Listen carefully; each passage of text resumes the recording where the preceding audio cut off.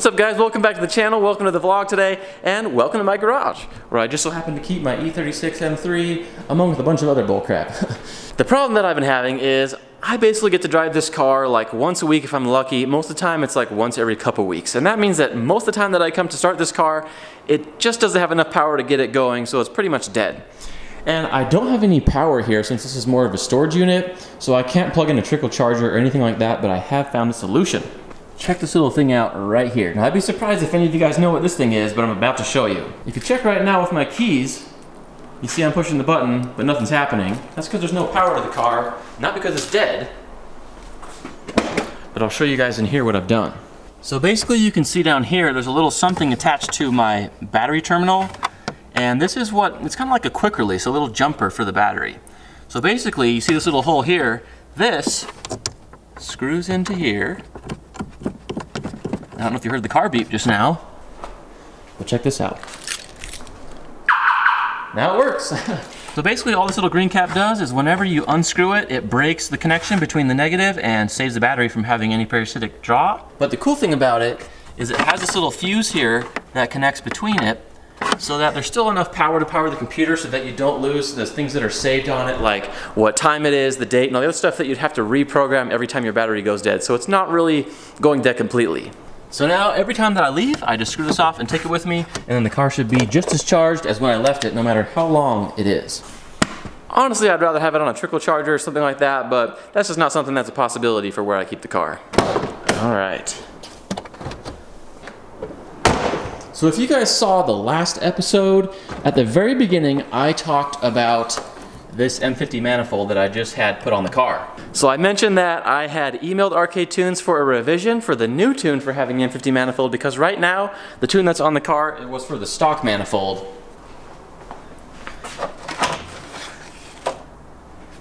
And here's what this thing looks like. So you don't really need a tune for the M50 manifold, but obviously as you can see, man, the runners on the M50 manifold are so much bigger than the one that comes on the S52s and M52s. So getting a tune for that is going to make a big difference and give me some more power. So what I'm hoping is maybe in the next episode, I'll have the tune by then. We can get it put on the car. So I can tell you guys if a tune really does make that big of a difference, if it's really worth getting, or if you really should just throw the manifold on and leave it at that and save the money on the tune.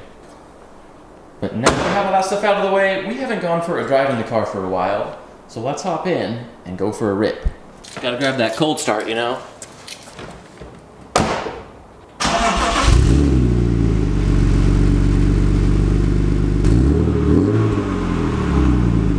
The car has a Dynan axle back on it right now and it sounds okay, but I'm thinking maybe it could be a little bit louder. If you think I should get a little more done to my exhaust, put it down in the comments and let me know what you think.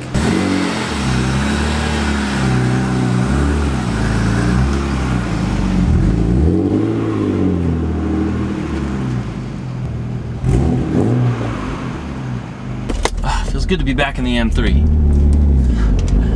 Now in today's little vlog, there's been something that I've been wanting to talk about or address on the channel for a while, and with the last video I had so many comments about this topic that I figure that now's a better time than ever to talk about it a little bit. Something that gets said on the channel a ton in the comments is that that car sucks because it's not a real M3. So I want to address that comment in just a couple different ways. First of all, is you don't need to have an M3 to have a good time driving an E36. In fact, most of you who have E36s that are subscribed to the channel probably don't own M3s. Maybe you have a 328 or a 325, 323, or even a 318. All those cars are still great cars. But the truth is, you don't need to have an M3 to enjoy an E36 chassis. And I wouldn't tell you not to get one, or I wouldn't tell you that they're not good just because they're not an M3. A lot of the models that people choose for race car builds or track car builds or even drift cars are not M3 models, and they're still great cars to drive. And now with that aside, let's talk about the M3s. And what I want to really address today is why I think that the US E36 M3, or just E36s in general,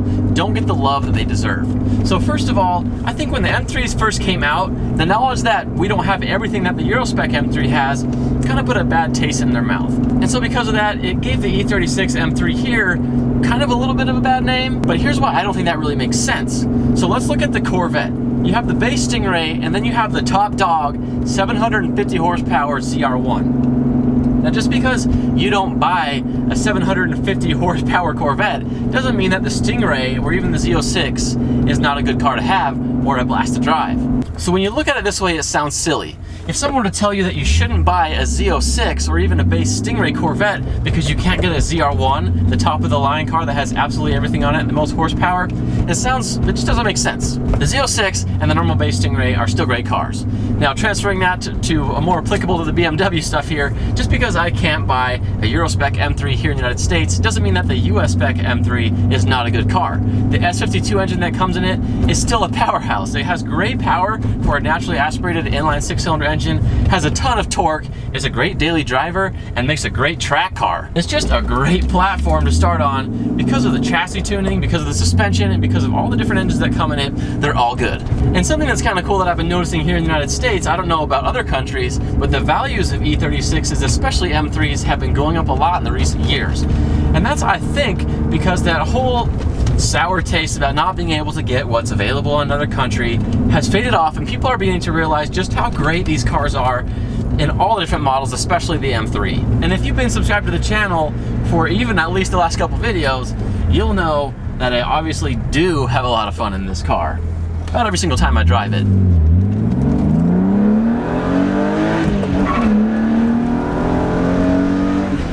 I know I totally pulled off a shift face there. One thing that a lot of people appreciated here about the M52 or the M50 and even the S52 engines here, especially the S52, is that they make really great platforms for modifying. They're ultra durable when it comes to beating on them like track cars, and they're especially a great platform to start with if you want to use forced induction. And hopefully you'll see some of that here in this car. Looks like we have another opportunity here to get on it a little bit.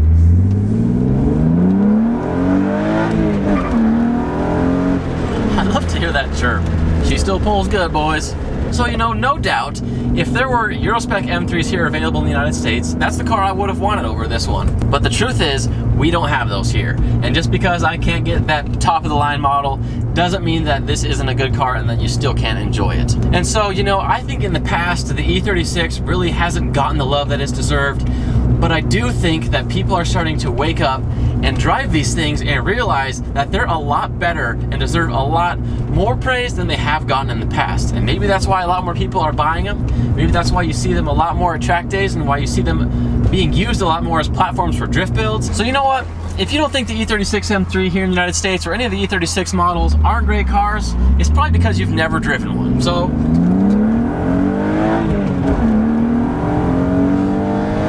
if you haven't driven one, get in one, take it for a drive, and I promise you're gonna fall in love with it. And even though it's not the fastest car I've ever owned, it's still the most fun car I've ever owned.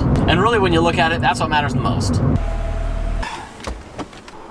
All right, well that was a good little drive, and I'm glad that I got a second to kind of talk about that and give you guys my thoughts. One thing that I want to know is, what do you guys drive? Why did you buy the car, and what do you like the most about it? Whether you drive an E36, whether you drive an E46, whether you have an M3 or a 318, let me know down in the comments. I hope you guys enjoyed today's video. If you guys liked today's video, go ahead and give it a big thumbs up, and if you're not subscribed to the channel, remember to hit that subscribe button along with the notification bell, and I will see you guys in the next one.